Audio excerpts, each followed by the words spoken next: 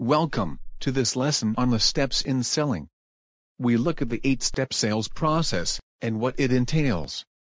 The modern sales process and the steps in selling is focused on how we respond to how the buyer's behaviors are changing due to the rise of digital engagement and online self-education.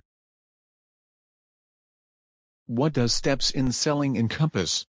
Well, a comprehensive sales process and mapping of the steps in selling encompasses all major customer interactions, from prospecting, nurturing, development, to selling. Why map the steps in selling? Firstly, it helps you develop more effective sales and marketing strategies.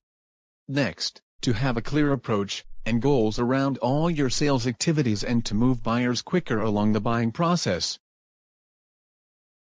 A sales process is a set of repeatable steps that a salesperson takes to take a buyer from the early stage of awareness to a closed sale. It is a prospect's or customer's journey, from realizing they have a need for a product, to making an actual purchase.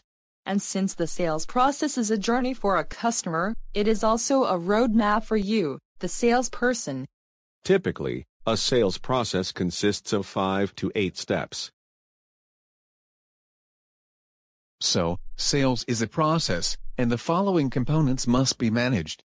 Your communication skills in terms of questioning and listening are vital to make sure that all your sales conversations contribute to building commitments. Plus, manage the sales process through all the stages. That you have qualification criteria for a customer to move forward from one stage into the next. To build a compelling solution for the client, one they will pay for. Then, link the benefits of your solution with the needs of the customer.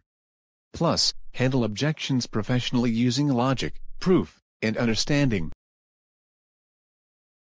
To watch out for and recognize buying signals. That you frame the closing of the sale so they want to buy. And, finally, that you always ask for the business. So now, let's discuss the steps in selling.